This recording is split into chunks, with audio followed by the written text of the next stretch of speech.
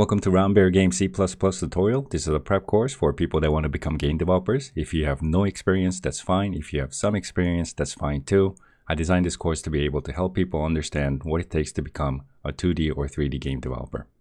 I'm using Windows 10, and in order to write my code, I'm going to be using Microsoft Visual Studio 2019. Just Google Visual Studio 2019, click on the download link. We're going to be using the community version. This is free. Click on free download. Wait for it to start. Put it wherever you want. I'm going to put it in my downloads folder and save. Going through the installation wizard should be easy, but just in case anyone's confused, I recorded myself doing it and I have all the links below, so let's move on.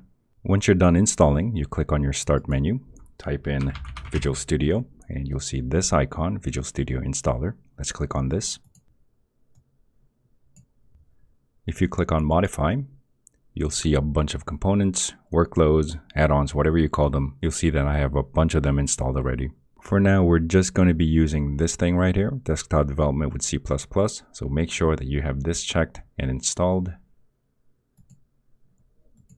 And now let's actually open up our Visual Studio, Visual Studio 2019. Click on Continue Without Code. This should open up my Visual Studio. First thing I would do is go to Tools, Options, under Environment General, click on Dark Theme. I like the dark theme. And don't worry if you have a different layout. You can go to Windows, Reset Window Layout. This should give you the default look. You can also customize the toolbar here, and you can also return to the default layout, Reset Toolbar, anytime you want.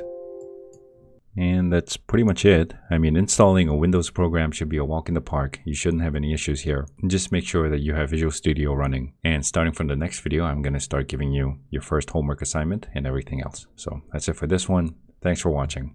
I'll see you next time.